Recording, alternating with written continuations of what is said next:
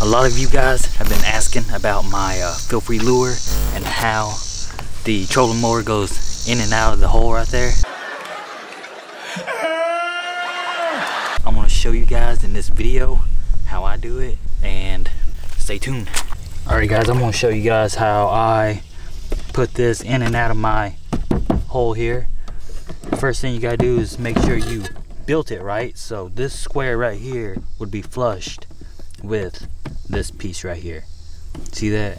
So that way it aligns straight down with no issues. And that's how we do it. I just latch it up, then drop this. Just like that.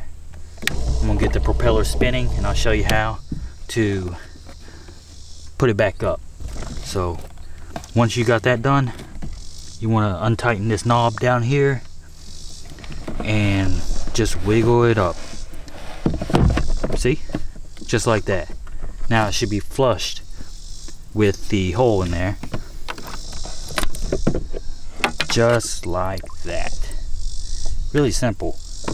See this? It pretty much bounces off the side to side and lines itself. But that's how I do it. Pretty simple. Show you one more time. Get it rolling. We'll lift this back up and just give it a little wiggle here and there, and it should line straight up. Unlatch it. You're good to go in shallow waters. Hope you guys enjoyed this video. Smash the like button if you did. If you want to see more of these videos or anything about my kayak, just leave a comment down below, just like you guys have been. Make sure to subscribe to the channel if you enjoy these videos, and I will catch you guys in the next one.